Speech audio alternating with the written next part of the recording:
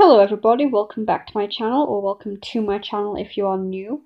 Today I'm going to be showing you how to use the circle tool in Medibang Paint.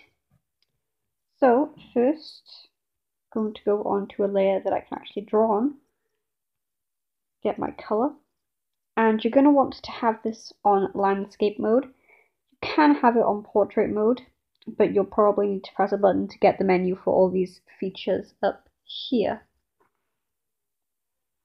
So over here you can see there's a bunch of different tools in these bars, and the one you're going to want to go for is snap.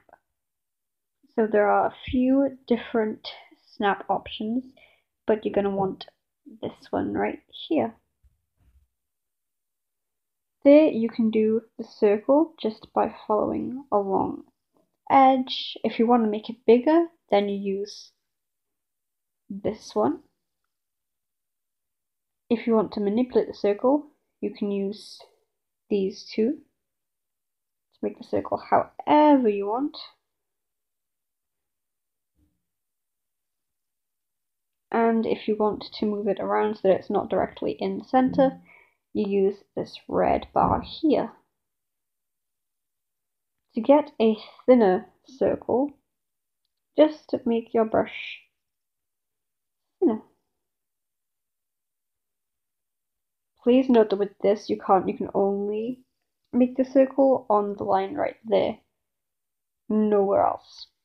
This is super nice. You could even use the opacity as less. So let's just make this on a much lower opacity and put it over here. It's really nice, and then once you're done, just press off up here on the snap. And then that will be it done.